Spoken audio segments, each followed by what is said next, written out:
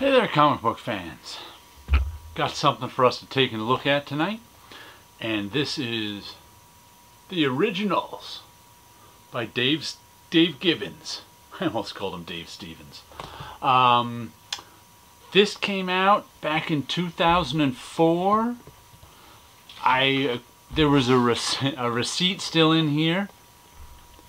2004. So I got it in 2006. It's hard to believe that 13 years have passed since I gave this a read. It also had in the back, I guess there was a special ash can edition, which was just a little chapter from it. I remember getting this on sale in October, so I must have got this back in 2004 and stuck it in the back.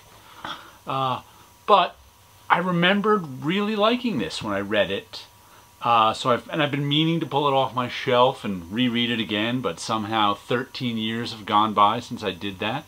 But I'm glad I pulled it out and read it again, because it's really good. First of all, I have to say the plot of it is okay. It's really the design and art and stuff like that I like. It's the plot of it is kind of a coming of age story, and it kind of riffs on, I don't know a ton about the mods and the rockers in London in the 60s and 70s, I think it was, but there's two rival groups of teenagers, the mods and the rockers, who sometimes got in trouble with each other in 1970s London or something like this.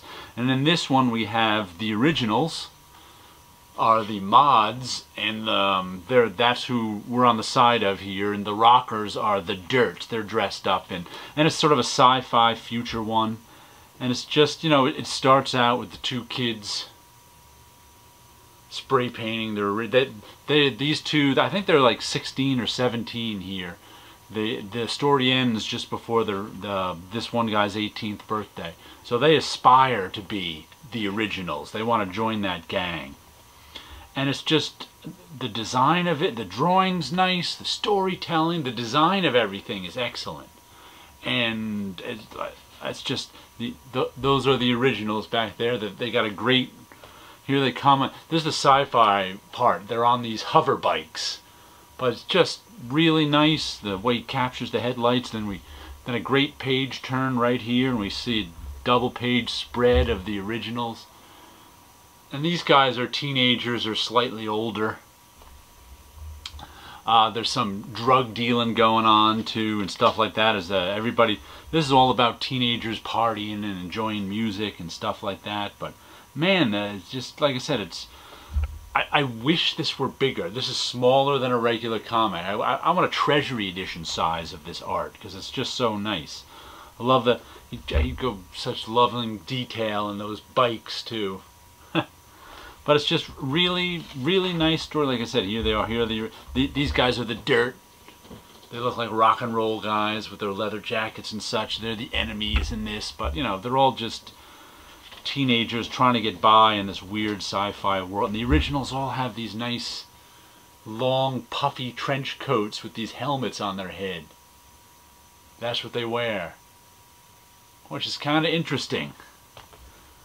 And then we go into some of the big brawl here. All the art is just so spectacular. I really, really like the art on this book.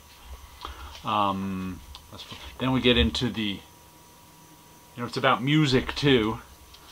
So we'll flip forward, and I love these. They come up with these checkered outfits. Let's see if we get a good. I like the skirt on her and the stripes on that guy's suit. So there's a lot of that going on. Yeah, here's the dance hall, so we can see all the different outfits on those guys there, checks and stripes and suits and suits and their shirts and everything. I just think that's so well designed. There's a lot of really nice design in the artwork in this. There's a nice dancing page. We can see. I wonder why they chose to go with black and white in this. I don't know. But just, you know, I love the double shot of that suit, that diamond pattern suit. But yeah, just look at the design on this. This is them dancing and doing ecstasy or something. So we have all these nice black and white, positive and negative space. Look at it. Just a really nice dance sequence. You don't see a lot of dance sequences in comics, do you? There they are. We're giving us the two people against the wall shots and moving the camera around a little bit. Just nice, nice stuff. One of these, talking about the clothes they have to buy. So there's some of the Riley cloth, guaranteed dazzle. I think, well, that's right. I think there's some slang going on in the writing too. I think their fancy suits are called dazzles. Nice car right there. There's a lot of thought went into the design in this. There's a nice, take a look at that futuristic 1950s chrome hover bike. Just beautiful, beautiful stuff. Full shot of the guy in that suit. Some more checks and suits down here. Ah, nice. Another. This is where he meets his. Get the glare off that. This is where he meets a girl. The love interest. Just nice artwork. I really, really enjoy this artwork in this. This is the first time I've read it in 13 years, but at different times I've pulled it down off the shelf to look at. Hey, that looks like he was using an Arthur Fonzarelli reference there, a little Henry Winkler. But a really nice book. I said, the story is, the story with the rivalry between these two, the Dirt and the originals. And of course the girlfriend is like, oh my goodness, you're such teenage boys, stop fighting with each other. Which you kind of expect, because why are they fighting with each other? Have a good time, will you? Just, wow, look at it. Nice, what is it, 8-panel grid page of the guys moving within the stage. Well, since Dave Gibbons is the guy who did The Watchmen, we all know he's a good artist, but I really, really like the art in this one. And like I said, he wrote it himself and did a nice job with the writing. But for me, it's the overall, it's the writing of the art and the design that really, really gets me into this story. Nice shot of, there's our lead character and his girl driving around on their hover bikes.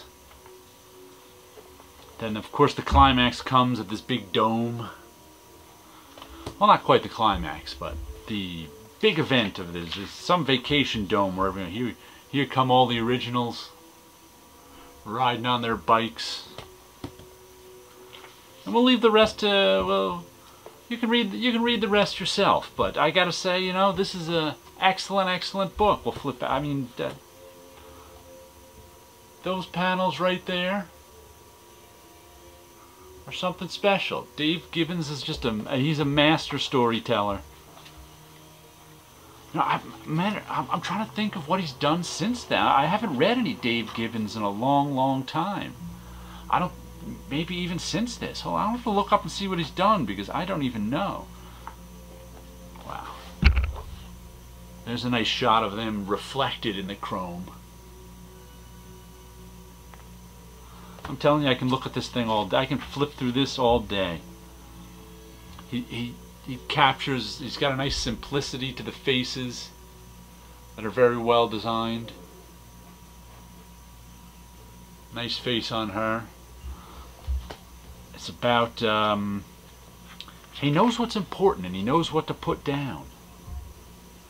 I'm gonna have to do a video. I'm just rereading Drifter right now too, which I'm enjoying.